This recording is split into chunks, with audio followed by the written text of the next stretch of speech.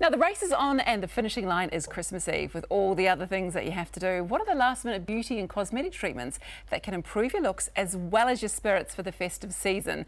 Dr. Frances Pittsilis is back with all of the answers. Good morning, Frances. Morning, Mel. Let's start with the most inexpensive treatments that can really make a difference. Well, the easiest thing that you can do is go and have your eyebrows tidied.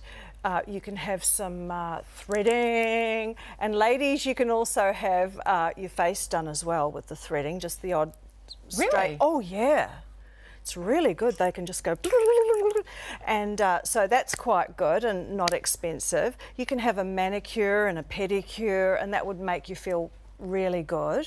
So there are lots of little things that can just tidy things up a little bit. Oh yes, and a spray tan. Oh, a spray tan. tan. Now that's inexpensive. You know, I've never had one of those. I might have to neither, try it. Neither have I. Well, you really don't need it. What about the moderately priced treatments? Well, then you're looking at Botox, aren't you? Because although you're paying a bit more, everyone's doing it now. It's like makeup, really, honestly. You can't tell people are having it, but they are.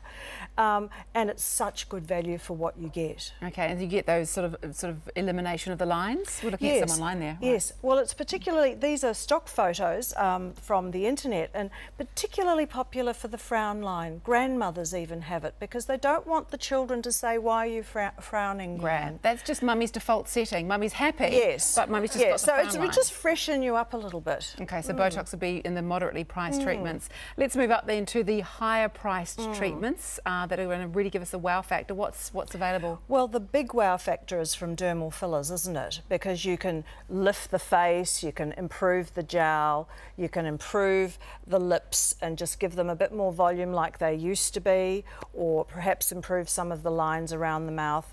And these days with the modern techniques, you know, you don't get that much bruising. And that lasts for a lot longer?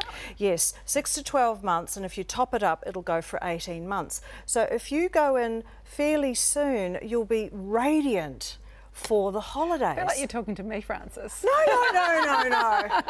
Okay, what about veins and stretch marks? Now, this is important. If you've got little veins on your face, you can do those now because they'll get better in a few days.